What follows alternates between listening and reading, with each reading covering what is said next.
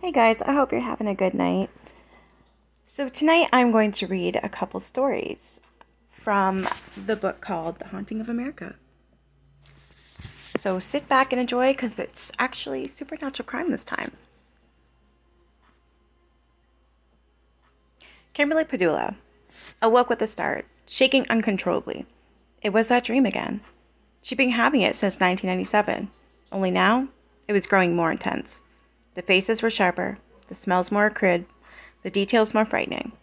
In her vision, this bright and pretty young New York fashion designer saw herself wearing military fatigues as she grabbed and pulled people to safety in what appeared to be a site that had been struck by a bomb. As she looked around her, there were many tanks rolling through the streets, soldiers and other official personnel in blue uniforms, while planes roared through the sky above. It was just like a war scene, she recalled. It looked to me like Armageddon. The dream was so real. Buildings were collapsing and crumbling as if they'd gone through an earthquake. They were just folding and falling. But I didn't seem to be a victim. I was helping victims. People were scared and I kept pulling them back into a bombed-out area that had already been struck. Every several weeks, the unnerving dream vision returned, sometimes even more vivid than the night before. Kimberly couldn't wake up panting, shaking with fright, the sounds of occasional cars and trucks just below her window only adding to her sense of disorientation. At the time, Kimberly was living in Manhattan's Little Italy, a small enclave of narrow but crowded streets and lots of family restaurants. Her small apartment was on the second floor of an old tenement, typical of the buildings that linked the streets in this old neighborhood. Kimberly was haunted by her reoccurring dream, so persistent and realistic that dream, that one day she purchased a canvas bag in which she placed green army pants, shirts, boots, flashlights, and other safari gear. I put the bag behind my bed in the event I had to escape, although I had no conscious reason why I wanted to, she said. Kimberly's dream was especially ominous because ever since she was 3 years old, she had experienced what she called psychic feelings, an overpowering sense of intuition. The predictions she sometimes innocently made in school were not well received by peers. "What are you, a witch?" she was often asked. The frequent taunts caused her to retreat into herself, and so she kept her psychic gifts hidden. After attending the Fashion Institute of Technology in New York, Kimberly allowed her psychic sensitivity to emerge. By then, close friends were more accepting. Sometimes they believed me more than I believed myself, she admitted. In October 1999, Kimberly was convinced her recurring vision of disaster was a premonition. Not certain where to turn for advice, she asked a shaman she regarded as a father figure how he would interpret her dream. "He told me something bad would happen," she said. The shaman added, "You don't belong in New York. You are too sensitive." Although outwardly, Kimberly gave the appearance of being confident and in control. "I felt physically like I was being pushed out of the city," she recalled. "It was as if some bigger force was pushing me out. It was time to go." Kimberly decided to leave New York, where she'd been born and raised. She packed her belongings, some old, and shipped the remainder to California, where she'd only visited briefly on several earlier occasions. Her choice to fly to the West Coast was based simply on the fact that a girlfriend in California invited Kimberly to live with her. "Friends and colleagues were surprised that I was suddenly moving," she explained.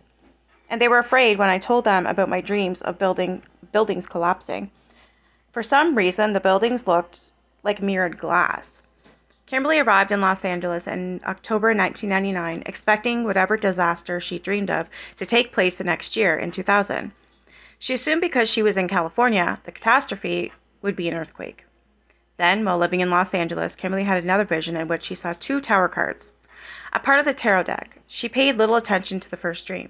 The second of the tower card sent her reeling around Labor Day of 2001. "I freaked out," she said. Was an earthquake coming? Her ability as a clairvoyant or a sensitive could go no further in interpreting her persistent vision. On the morning of September 11th, 2001, at about 4 a.m., Kimberly awoke suddenly with a sharp pang of anxiety. Not knowing what it meant, she uneasily returned to sleep. She learned of the terrorist attacks on the World Trade Center in New York a few hours later when a neighbor banged on the door, woke her, and told Kimberly of the terrible tragedy, not far from where she'd formerly lived and worked in Manhattan. At first, Kimberly did not recall her premonition about the terrorist disasters until a friend's phone call from New York that day reminded her. Only then did she associate her recurring dreams with the World Trade Center collapse. She, of course, devastated by the news of the many deaths, injuries, and destruction, as all Americans were. I was also surprised. It was confirmation to me that there was something psychic to what I felt and dreamed, she said. Asked why she thought she had premonitions about the terrorist attack, Kimberly answered, I don't know. I don't have all the answers, although I've had many psychic dreams. Today, Kimberly lives in Los Angeles, where she has since developed a practice as a professional psychic and sensitive at the urging of friends who benefited from her clairvoyant abilities. Kimberly Padula was not alone in experiencing premonitions about the World Trade Center assault, nor by any means was she the first to experience premonitions of disaster, either to individuals or to a collective. In fact, were Kimberly to have reported her premonitions 350 years ago in any of the New England colonies, she would have been declared a witch and sentenced to burn at the stake. Now we're going to get into the Salem witch trials. Life in the New England village of Salem in the Massachusetts Bay Colony as the year 1692 began was a harsh as bitter winter when it howled and beat against the clapboard houses. No Christmas or holiday festivities ushered in the new year because, according to strict Puritan religious belief and law, those would have been regarded as frivolous and pagan practices. Salem had been founded in 1626, only 6 years after the Pilgrims arrived to settle Plymouth and before the Puritans set foot there in 1630. With a royal charter received just a year earlier, their home in the New World was now far from England, which they left in search of a place where they could practice their Calvinist religion as they saw fit, away from the domination of the Church of England, with whom they'd increased friction. They'd grown disgusted with what they felt were church corruption and straying from the purity they'd wished to see maintained in the Anglican Church. The Puritans who settled in New England had no intention of shedding either their unyielding Bible-based religious convictions, including predestination, or occult fears that they tightly wrapped together as one democracy, as we know it. It was never much of a consideration, and separation of church and state was virtually non-existent. They were locked in the autocracy, and their religious beliefs often influenced civil and political decisions. As God-fearing Christians, the Puritans saw the devil as their arch-enemy, whom they needed to be ever vigilant against, for Satan always lurked, ready to strike anywhere at any time. For the Puritans, fear and superstition held a firm grip. Life in Salem, as in the Puritan communities, was never easy. Hard work and prayer consumed most of one's time. There was the genuine dread of insufficient crops and food supplies, illness and epidemics, notably smallpox and infections, Indian attacks, as well as frequent squabbles and disputes between neighbors. For many of the religious and superstitious, the wrath of God was deemed responsible for nearly anything that went amiss, from inclement weather to the miseries of disease. Perhaps God-fearing Puritans needed to be more prayerful to improve their fortunes when the thinking of the time.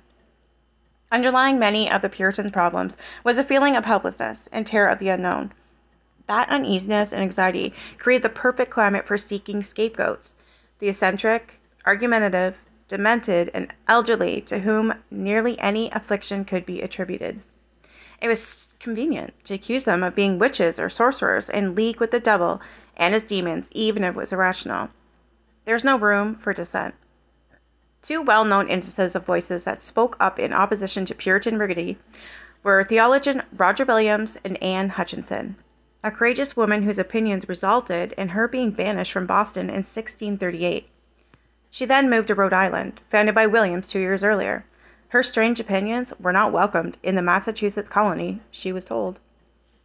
While the adults in Puritan communities faced both imagined and genuine stresses, girls and boys were permitted few, if any, joys or freedoms associated with childhood. Youngsters were to be seen and not heard, obedient, industrious, and prayerful. Boys were taught the skills they would ultimately need as adults: hunting, farming, and building. They learned to read and write so they could comprehend the Bible, the holy word of God. Girls, on the other hand, were not required to be literate. It was sufficient for them to just learn sewing, cooking, and other domestic skills. Little else broke up the monotony of their days and nights. Nathaniel Hawthorne later wrote in the Scarlet Letter that Puritan childhood was grim.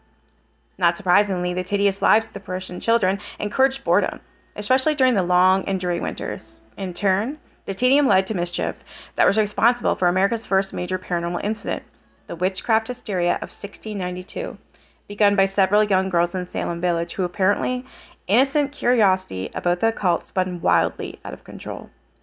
The beliefs in witches who could carry out Satan's evil deeds was as real to the Puritans as the constant threat from the devil himself. The Bible admonished, "Thou shalt not suffer a witch to live," and the Puritans took words literally. In England, witchcraft had been a crime punishable by death since 1542. By 1647, witchcraft was against the law in the New England colonies of Massachusetts, Rhode Island, and Connecticut, where there were witchcraft outbreaks at various times. A witch's spell cast on livestock might make an animal ill or die. Witches in league with the devil even had the power to deform or kill newborn babies. According to Puritan conviction, ignoring high infant mortality rates and an inappropriate look, pointed finger, or imprudent word might be construed as an evil curse. In 1655, Anne Hibbins, a quarrelsome Boston widow, seemed to know that two women were talking about her. Perhaps she'd overheard them, or she had a degree of genuine psychic or intuitive ability. Whatever the explanation, the women were certain that Mr. Hibbins' prescience represented something occult and therefore dangerous. She was charged with witchcraft, tried, found guilty, and hanged the next year. In Hartford, Connecticut in 1662, a woman named Anne Cole suffered strange fits, marked by wild behavior. A minister who observed her wrote that Cole's bodily motions were extremely violent. Cole also confessed she heard strange voices, a phenomenon that, in the 17th century, was evidence of evil or demonic spirits at work. Today, of course, she would be given psychiatric treatment, but in the words of her day, she did have familiarity with the devil. Another of the accused in Hartford, an elderly and uneducated woman named Rebecca Greensmith, confessed to her acquaintance with the devil and acknowledged that he used my body. Her description of sexual intercourse with the devil was not unusual in the European history of witchcraft. However, her story is rare among New England accounts. The sexual aspects of witchcraft centuries ago were common, especially among those classified as heretics. What is involved is apparently an erotic fit in which the woman actually goes through the motions of copulation and achieves an orgasm. Similar fits have been observed in mental patients in the 20th century. Author Chadwick Hansen wrote in Witchcraft in Salem. Found guilty of witchcraft, both Rebecca and her husband Nathaniel Greensmith went to the gallows in 1663, a year in its history of New England witchcraft, for there were flare-ups of witch hysteria in several communities. The worst, an outburst that sent panic through Hartford, Connecticut. What was unique about Salem village to bring the devil there? For one thing, unlike larger towns such as Boston, which had grown more sophisticated, Salem village did not have a cosmopolitan or well-educated frenzy, even though it was only about 30 miles north of Boston. Salem village must also be distinguished from nearby Salem town, a more tolerant environment.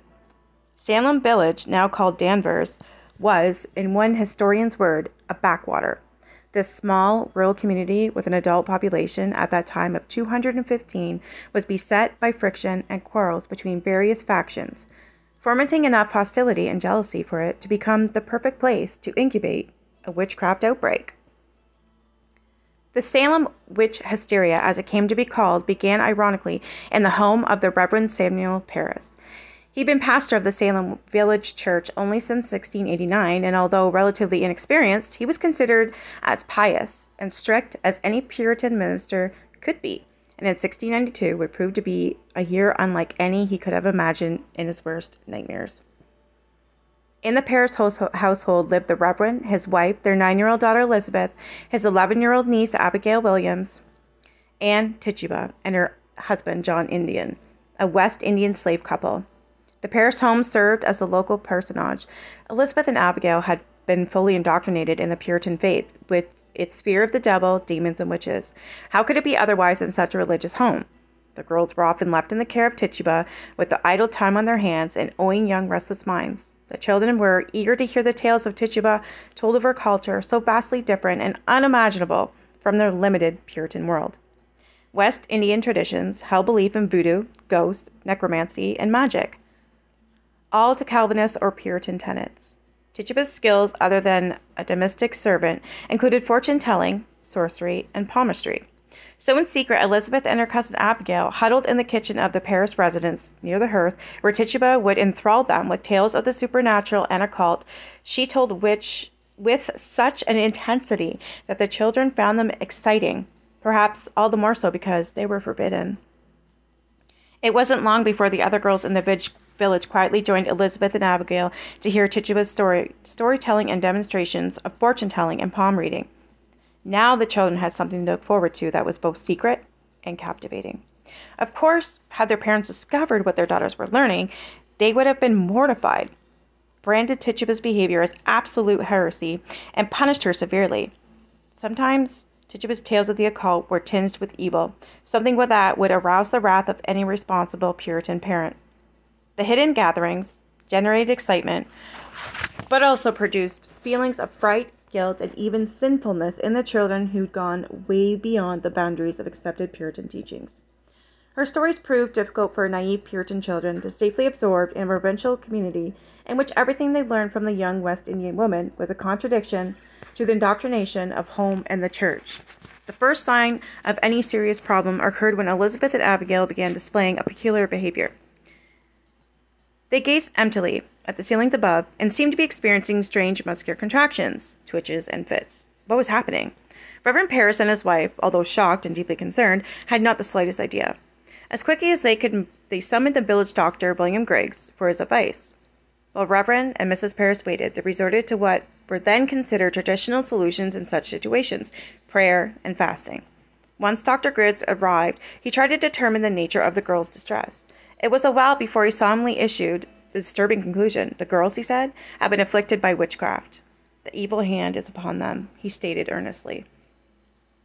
As troubling as the doctor's finding was, it was not an unusual one in the 17th century, when most physicians accepted witchcraft as a valid explanation for certain maladies, so it could be blamed for the girls' fits and other inexplicable symptoms. Of course, skeptics point out that, in addition to misdiagnosing hysterical disorders, medical doctors of that time had limited scientific knowledge and might explain away any illness they could not understand or treat by conveniently blaming witchcraft or demonic possession. But if one accepted that young Elizabeth Parris and her cousin Abigail Williams were the victims of a witch who afflicted them, then it meant that someone right here in Salem Village was working for the devil. According to popular belief, witches were nearly always women, and they were agents of the devil, agreeing to carry out his evil deeds. This was the same fearful and superstitious mindset that had convulsed Europe into centuries of thousands of witch burnings and the torture of innocent people. In America, as in Europe, the battle came down to God versus Satan, and the Puritan theocracy never had any doubt about whose side it was on. But caught now in the grip of fear and guilt were two young girls suffering from the psychological effects of witchcraft and the occult in an age where hysteria was not well understood medical condition. The display of physical symptoms could only be interpreted as within the limitations of Puritan thought and belief. Some would claim the girls were acting, but it is almost certain that Elizabeth and Abigail were highly impressionable and believed strongly in what the devil, magic, and witchcraft could do to hurt them. Thus, fright caused them to descend into a genuine state of hysteria. In addition, as news of the girl's mysterious condition galloped through the community, the affliction seemed to spread, and there were soon complaints of similar symptoms reported by several other girls. Dr. Griggs had inadvertently fanned the flames of fear when he could not provide a better medical diagnosis for Elizabeth and Abigail. His conclusion that an evil hand is on them was crystal clear. Everyone in Salem Village understood that meant the children were victims of witchcraft. One common symptom at the time was a choking sensation in the throat, wrote Chadwick Hansen. The hideous convulsive fits were thought to be the result of witches and demons wrenching the bodies of their victims into torturous postures. Modern medical science recognizes convulsions as a component of the hysterical state. Senses were also affected. Difficulty seeing, hearing, speaking, lack of appetite, even memory loss were all believed to be the result of Satan's evil actions. The phenomenon of the throat contractions, or globus erectus, was also considered the work of demons to force the innocent to ingest supernatural or occult poisons. Some victims of witchcraft suffered abdominal bloating. In other instances, demons were blamed for skin eruptions or other external injuries. What caused hysterical symptoms may not have been actual witchcraft, but certainly the dread of it. The Reverend Parris had a copy of Cotton Mather's well-known book about witchcraft, Memorable Providences Relating to Witchcraft and Possessions. It was a topic New Englanders, especially Puritans, spoke about, albeit cautiously, and the Reverend Mather was to play a significant role in the Salem story. Religious leaders were highly respected and well paid in Puritan New England, and Cotton Mather was the pride of the New England Puritanism, wrote H.W. Brands. He was the son of the well-known Reverend Increase Mather. who led Boston's Second Congregational Church and was the first president of Hartford College. Born in 1663, Cotton, a brilliant child, only 12 years old when he attended Harvard, and 22 when he was ordained. By age 25, he was the minister of Boston's North Church, the largest congregation in the Massachusetts colony, and became a strong and outspoken proponent of Puritan belief and theology. During his life, Cotton Mather wrote, publishing a remarkable 450 books and pamphlets, mostly about religion. With his Puritan contemporaries, Mather perceived the cosmos as a battleground between good and evil. Explained Brands. That there is a devil is a thing doubted by none but such as are under the influence of the devil. When Salem seemed to fall under Satan's spell, Mather had no cause. By the bounds of the Puritan reasoning, no doubt the authenticity of events, the devil and evil entities were genuine.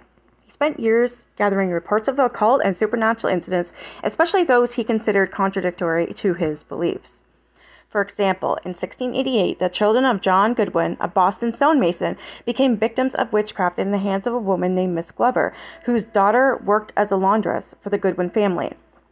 When Glover's daughter was accused by one of the Goodwin children of stealing linens, Glover gave 13-year-old Martha Goodwin a tongue lashing laced with profanities. After the confrontation, all 4 Goodwin children were inexplicably afflicted with strange convulsive seizures, wrote Alice Dickinson in the Salem Witchcraft Delusion, 1974. The case drew attention of Reverend Mather, whose conclusion was that Martha was afflicted by hellish witchcraft. After he prayed with the girls, the youngest child, aged 7, recuperated. Mrs. Glover's fate was sealed when she confessed to being a witch with magic powers. She even spoke to the devil at her trial. Not surprising, she was sentenced to the gallows. But even after Glover was hanged, the Goodwin children still displayed their strange affliction. After more praying with Mather, they seemed to return to good health. That his help proved effective was not surprising. Puritan clergy were considered very successful in healing the demonically possessed. Mather was convinced he'd been a witness to a genuine incident of witchcraft in which the devil could enter the home of a pious man like John Goodwin, Dickinson added. In 1689, Mather published his collected findings in a book titled Memorable Provinces Relating to Witchcraft and Possessions. The popular book focused largely on the Goodwin story and influenced the thinking of many colonists, especially the Puritans. In Salem Village, Mather's impact reinforced the belief that the occult, black magic, and witchcraft were genuine and negative intrusions into people's lives. The Reverend Samuel Parris was one of those who did not doubt the learned Cotton Mather. But what else could Parris do for his young daughter and niece now except pray for them? He summoned several other ministers, and they also offered sincere and fervent supplication for the afflicted girls. But Elizabeth and Abigail seemed to worsen. Their convulsions grew more intense. The girls' bodies became oddly contorted, that stiffened. Their breathing was labored, and they cried loudly, complaining of sudden pains. Anyone who saw their torment had no doubt they were observing witchcraft at work. The devil and his handmaidens were obviously busy in Salem, adding another alarm to an already stressed community.